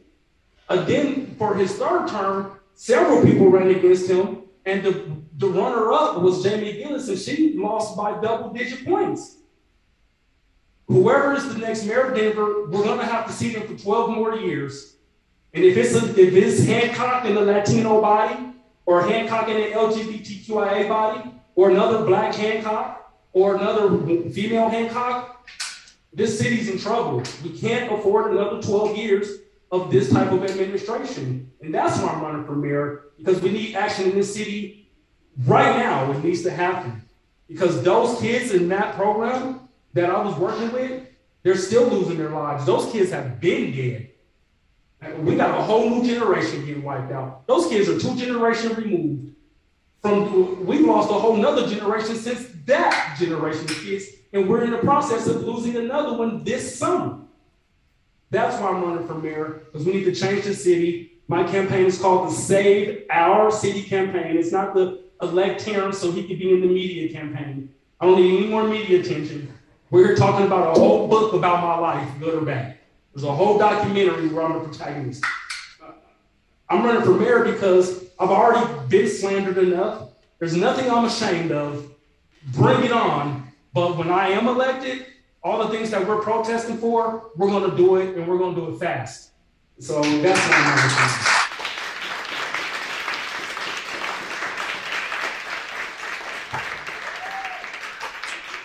Thanks for the love and support, everybody. Really appreciate you coming out. 88.5 FM, 1390 AM, KGNU.org. Stay tuned. DJ Chris Nathan, the captain of the Eclipse Show, with some original music. Coming up, stick around, talk to your neighbors, hang out, have some food, have some drink. All right. Well, to kill all that air and the technical difficulties, I have one more poem to share for you, and I think it goes in a good conjunction with the subject that's been brought up this entire evening. So, I work for another organization, another poetry organization by the name of Arts and Ashes. And earlier this week, I did a poetry workshop at a juvenile facility called Gilliam, just over kind of near 5 Points. And it was quite emotional, because you go in there and they buzz you in, and kind of what the poem talks about, but it's difficult to see people who look like me, who are such a young age, because I'm an educator. I've been in education for over 10 years, and I've worked with many different populations, Cherry Creek students to, juvenile facility students. So it's difficult and beautiful to be there at the same time, because I've worked with a lot of different kids, but their poetry was some of the most beautiful I've ever heard in my life. So I wanted to share this one that I wrote in regards to that. This one's called Gilliam.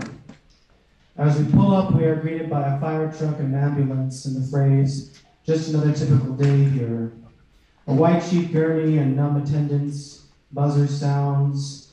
Chauncey shakes my hand, followed by a nasal swab up the nose. Negative, negative, negative. On the wall of the juvenile facility, next to the 4x8 cell, printed on the wall is the word democracy. Next to it is the word social change and social responsibility. Unfinished puzzles and stainless steel doors. Gilliam Youth Service Center. We give them the prompt, if you were a color, what would it be? I hear one say, I would be red, like a blood. Then if you were an animal, I would be a monkey. One of the officers chuckles and says, you would be with those big ears of yours. If you were a part of nature, one student says, I would be a hurricane destroying all of my path. One boy says he would be a dog so he could get all the bitches. Quickly, the instructor censors him and says, don't you mean women? Even though a female dog is indeed a bitch. He stops writing for the remainder of the workshop. I am so moved by their poems and their laughter, their innocence. While some see criminals, I see children. Where some see minorities, I see myself. I tell them that they can get their poems published. Before that happens, they need to get their approval from their parole officer, parental permission, and the judge also needs to sign off on it to get their poems published. Goddamn, life's a bitch, and so is democracy.